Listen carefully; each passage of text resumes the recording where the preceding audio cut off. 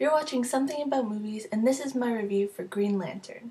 Alright, so Green Lantern tells the story of how Hal Jordan, played by Ryan Reynolds, becomes a Green Lantern while defending Earth from an evil sewer cloud with fangs named Parallax as he deals with his daddy issues and figures out his feelings for his childhood friend Carol Ferris, played by Blake Lively, and a slew of other subplots.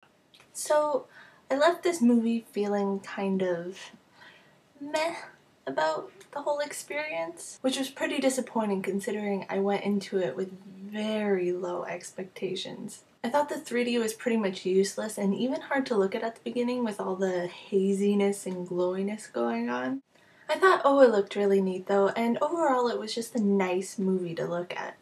I mean, come on, Ryan Reynolds. As far as performances go, it was alright. I thought Peter Sarsgaard as Hector Hammond was really well done. In fact, the whole subplot of him turning into that freaky telekinetic elephant man was probably my favorite part of the movie. I thought it was just really believable and I kind of felt for the guy.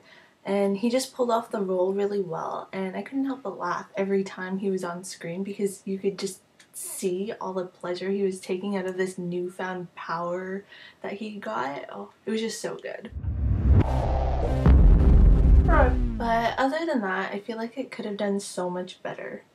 I mean, Parallax, I just couldn't take that thing seriously. It was like a cross between the shit demon from Dogma and an amoeba. And there were so many different subplots, each one with a different tone, that it almost started to feel like a soap opera.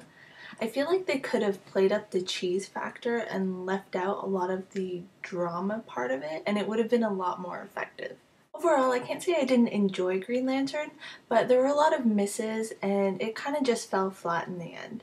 If you're going to see this movie, skip the 3D and keep your expectations low and you'll probably enjoy it. I give this movie a 2 out of 4 stars.